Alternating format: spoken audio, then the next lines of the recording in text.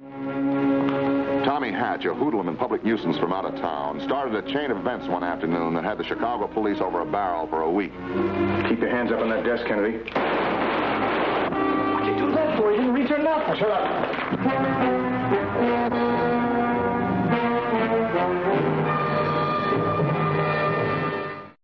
My name is Frank Ballinger, Detective Lieutenant M Squad, a special detail of the Chicago police. If I had known what I was getting into or how close I'd get to Tommy Hatch, I'd have taken my vacation instead of checking in with the boss. We got a witness says you were in the room when Kennedy got the slugs. No, he hadn't, because I wasn't in his room. I'm strictly in the laundry business. Yeah? 10 arrests last year, 2 for shootings. No convictions, Captain, no convictions. We can prove you were in the building. Sure you can. Down on the 3rd floor, 5 guys just told you I was with them all the time. Go ahead, arrest me. Hey, wait a minute. We don't have a case against you, Tommy. Your alibi stands up.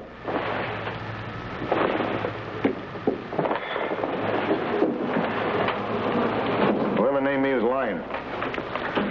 But, Kennedy's boys will be looking for me. He just said you weren't in his room, so what he got to be afraid of? Well, You got nothing to worry about. We'll keep an eye on you till we get enough evidence. Wait outside. you want to take me to protective custody? Outside.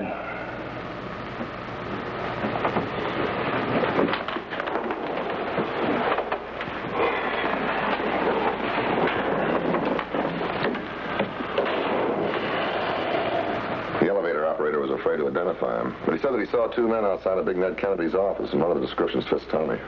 Yeah, he's our man. Supposing we do turn him loose, afraid as he is, it might help to break him. Yeah, but if he gets shot down, you'll hear loud screams of police indifference. Yeah. You can't let that happen, Frank. You gotta stick awful close to him. I gotta stick awful close to him. And sure idea. To weaken Neely, we're his insurance policy, and it's up to you to see that it doesn't lapse. You're kidding. He wasn't kidding.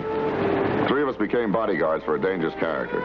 And Tommy tried to find safety in crowds and through parties to keep up his courage. It was a 24-hour watch and no sign of him breaking down, scared as he was. Now he was living it up in a joint up on Rush Street. Hiya, Sam. He's inside. Just a few of his intimate friends. You could take all of his intimate friends and squeeze them in a matchbox. You going to join the fun, Lieutenant? Yeah. Look, Sergeant Harris is on his way over to relieve you, so stick around when he shows. Huh? Okay.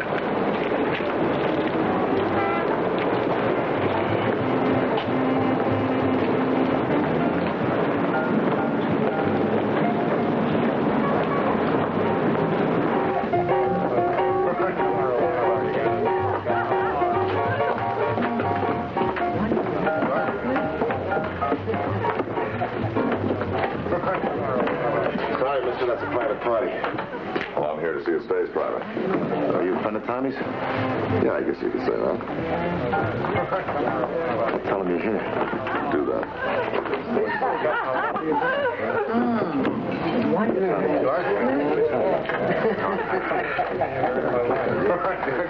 Hey, listen, everybody. Wait a minute. Here's something I do real good. Hey, I got a new idea. We'll call it a police special. It goes off when it hits your stomach.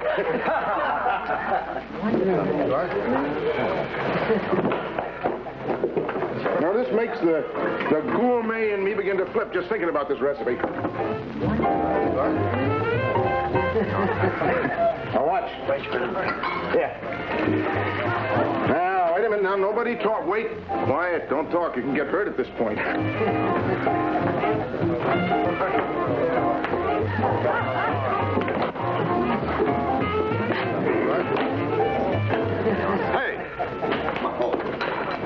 Now, what do we got here, huh? Little surprise packet? I swear it's a frame. What's all the noise? I told everybody to shut up. Why, you run! Come on, knock it off. Knock it off, or you'll end up being his cellmate. So help me. Somebody planted it on You're me. going to play on your friend's back, huh? What do you got? Here, just take him downtown. I'll prefer charges. Let me settle. I can handle him. Look, you get your hat. You're going home. Okay, Crumbs, the party's over. Go on, you heard him.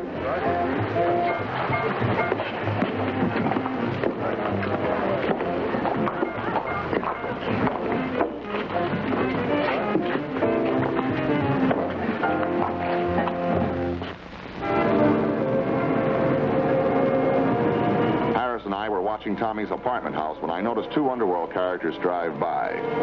Ollie Purvis at the wheel and Harry Lionel. Been there since last night, you say? In shifts. They've got Tommy's joint staked out front and back. That won't stop us. Tommy's gone too far this time. He can't jump any of my boys and get away with it. Maybe those cops can't nail him, but just watch me. Gonna pull him in? What for? If we pulled everybody who had a grudge against Tommy Hatch, we'd empty the streets. I think they spotted us. Fine. Hey, look, Harris, we're not here to force anybody into a tent. We're just here to scare them off. What's the matter, Tommy? Gone chicken? Since when did you have to run to the fuzz for protection? I don't know what you're talking about. Who is this, anyway? Never mind who it is. Just take a look out your front window and then tell me you don't know what I'm talking about.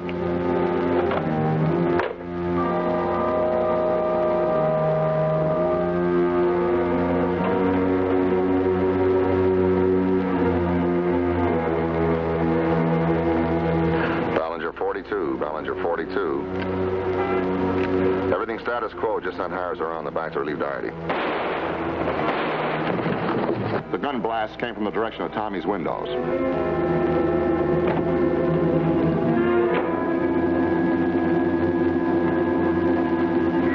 Hiya, copper. Oh, I kept you. It's 52 seconds. I could have been killed. 52 seconds since I fired them shots. You think you're pretty smart, don't you? Boy, I hope you don't have a permit for this gun. Do I look like a sap? Let's not go into that one. Boy, you must have piled up a flock of demerits. Them sticking you with a crummy assignment like this. No, I've had the experience. I used to babysit for a gorilla at the zoo. Oh, very funny. Now, you supposed to tag along wherever I go. That the routine? That's the routine. Well, you got to chaperone me. You got to dress the part. Go around in clothes like that, you'll depreciate property value. Yeah, well, I'll break out the tails when I usher your funeral. Oh, now, you know you don't really mean that. Oh, come on. Don't just stand there. Make yourself useful. See who it is.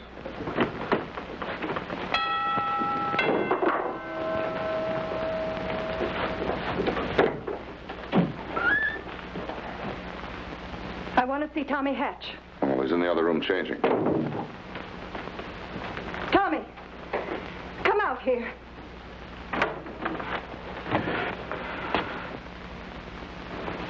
Look out for her. She's Kennedy's wife. See if she's got a gun. Well, I'm a police officer. The police, what can you do? Nothing. I didn't kill Big Ned. Now, I don't want any trouble with her. Get her out of here. Mrs. Kennedy, nothing can be gained by coming here. I wanted to see him. The kind of animal that killed my husband. You'll never be able to clean out his kind. And nobody else ever does much about it. Talk, investigations, cleanups. And he's still there, laughing at us. You're even protecting him now. No, Mrs. Kennedy, we were watching him till we find what we're looking for. All I know is my husband's dead. And he's still alive and doing business. He'll kill again. Why isn't he in prison? Why? Because we don't have any evidence. Witnesses refuse to come forward and testify. I know. His kind threaten and terrorize. Only Ned wouldn't let him get away with it. So I have to listen to this. And go on, throw her out. Other thieves like you want your spot. They'd even kill you just to shut your big mouth. You're even trouble to your own kind. I want you punished for Ned. I've had enough of this. If you don't throw her out, I'm going to call the precinct, charge you with disturbing the peace. I want him locked up. It's the only thing they're afraid of. Not to be free, to have their own way.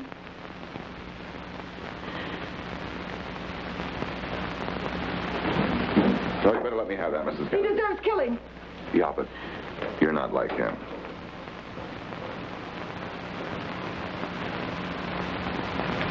That's better. I guess you'll have to get him. If you're lucky.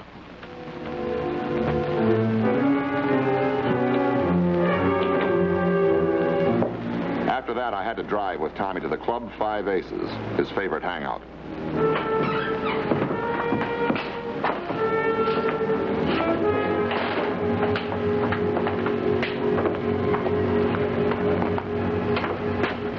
Oh, hi, everybody. Well, what's on the menu for today, huh? Hello, Gary. Hi. Hey, Mike, fix me up something extra special, will you? Say, shouldn't you be at rehearsal? Look, Mike, Do me a favor, will you, Tommy? Take your business someplace else. Oh, what's the matter? You afraid my blood's going to get spilled all over your carpet? Not a chance. Not with Chicago's finest watching after me. Darling, please be careful. If anything should happen... Sure. No, nothing's going to happen. How long is your sister going to practice today? How do I know? She has to be ready for next week. Tommy, I wish you'd stay home, not go on the street. You going to rehearse today? Mm-hmm. Well, rehearse.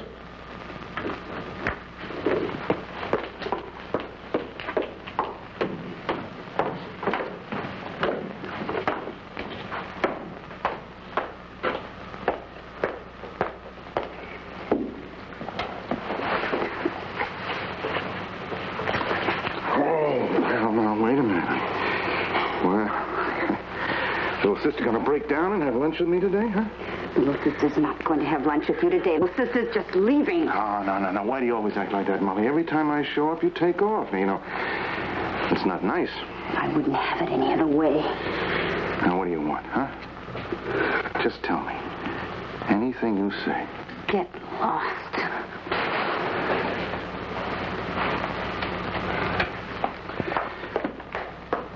That's your doing. You know, I recommend you have a little talk with Molly.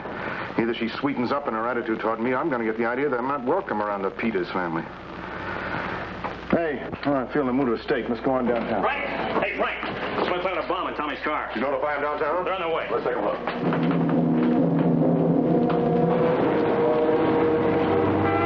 All right, everybody back. Come on, this is no joke. Get back against the wall. As far as you can get.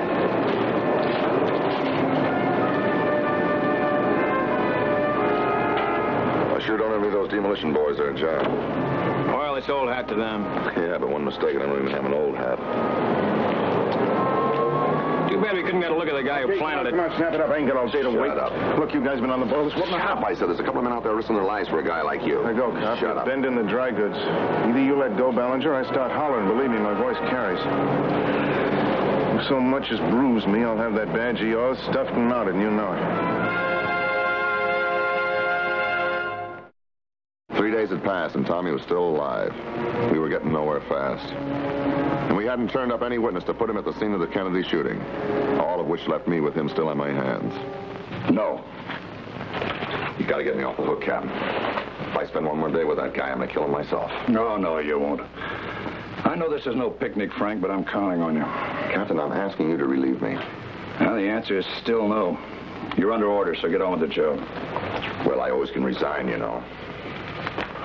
Now, wouldn't that be a feather in Tommy's cap?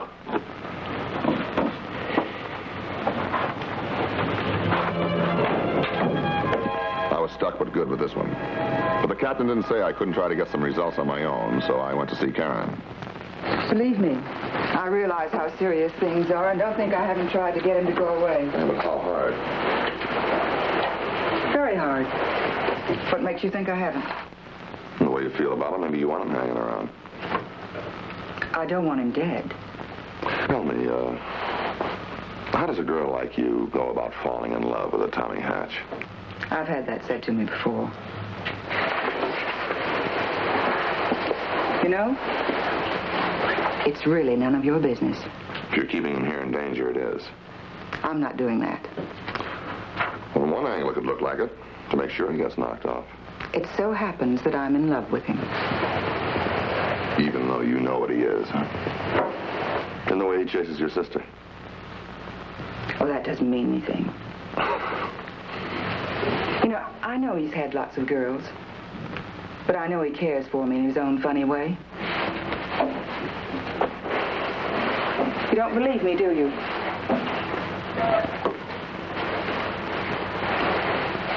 I think you ought to know that he's my husband.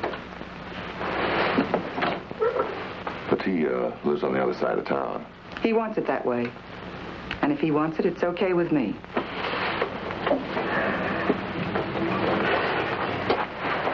This is Tommy Hatch, huh? Wow.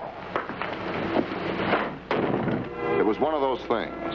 You face a blank wall. No break had come our way. Nobody would talk to identify Tommy as Kennedy's killer. But I had that old feeling. Something was stirring. And in my line, you know it when you feel it.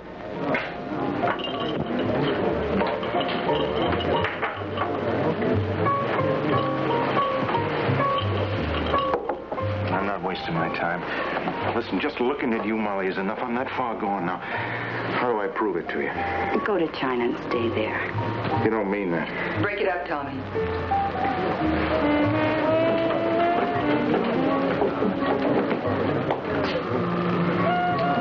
I'm sorry, Karen. I guess I couldn't handle him after all. That's all right, Molly.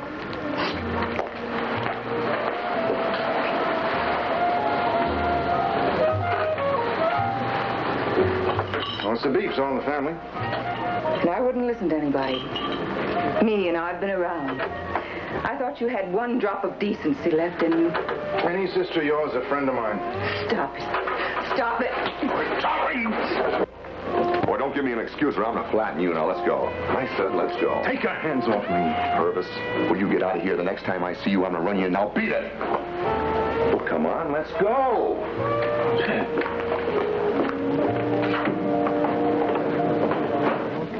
And you're going to stay right here even if we have to take all your clothes and throw them in the lake. We're not dropping you till we have a case. You ain't going to get lucky, because I'm innocent. You can't find witnesses of something I didn't do. You wait till they realize that we can protect them. They'll turn up. Why don't you wise up, Tommy? You'd be safer in prison. You know, the word's out for you. I mean, you are my protection, the city of Chicago. When this rap blows over, you're going to have egg all over your face. Don't bet on it.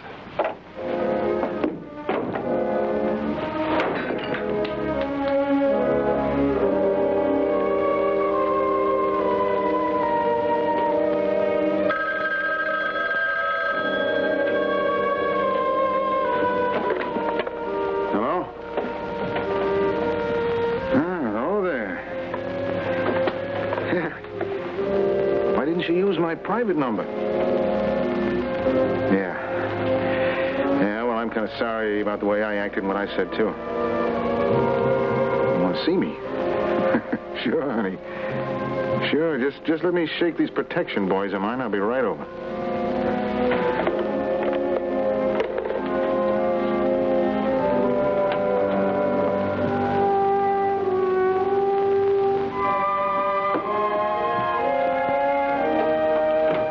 I can't keep hiding. I've got to have protection. I thought you'd have Tommy in a cell by now. Lock me up. Hold me as a material witness or something. Well, if I talk, the elevator operator, he'll back me up. He's scared, too. All right, you'll have all the protection you want. Big Ned Kennedy, he didn't have a gun. Tommy just let him have it. Were you in the room? No, I was standing in the hall with Tommy. Well, I begged him not to lose his head. Will you swear to that in court?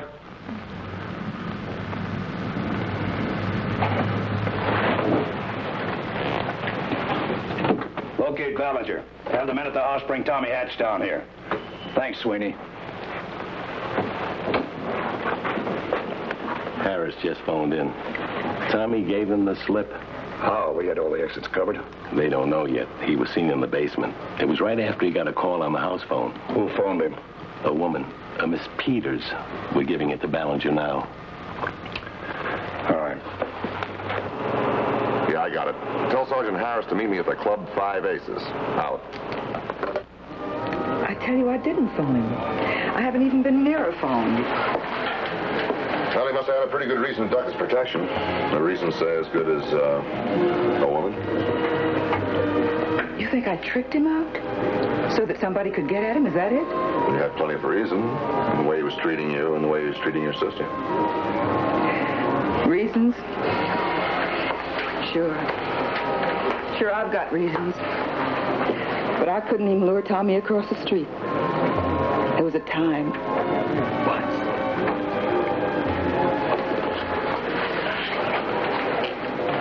So you think I turned on Tommy because he went for my sister? Well, I'll tell you how low I've sunk. I'd have given Molly to him. Molly. Let's go.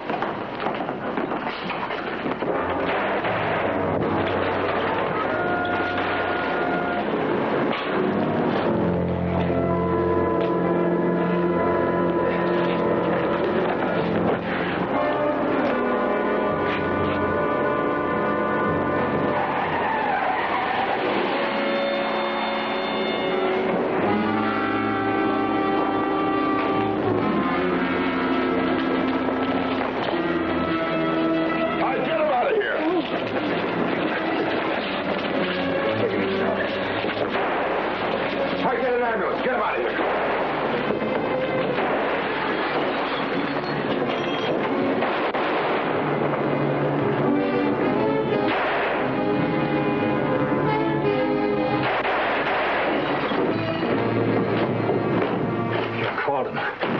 You have it right now. Come on, you're getting me out of here. Open that door. All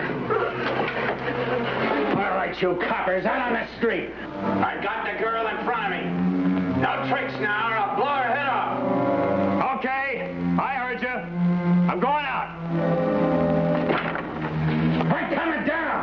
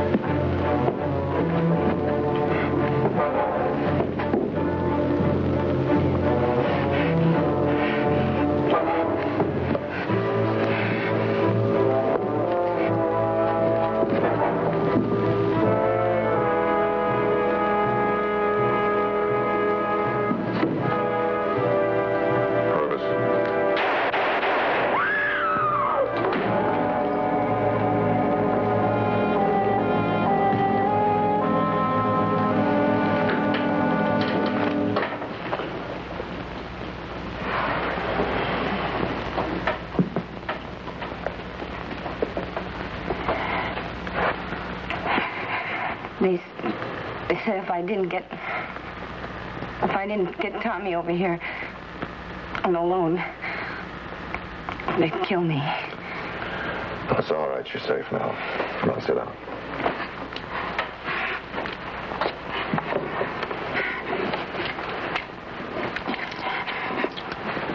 They made me phone. Somehow they knew Tommy'd come running if I called him. And what's worse, deep down, I think I really wanted to see him dead. Didn't everybody? Come on, let's go upstairs.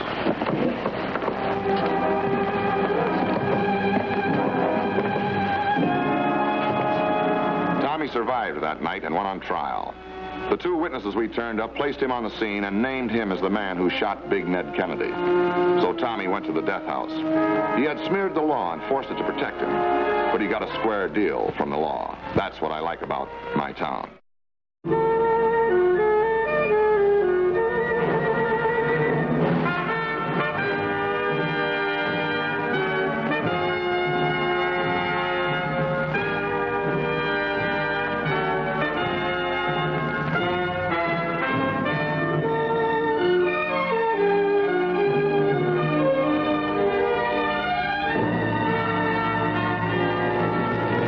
Tune in again next week for another exciting story from the files of M Squad.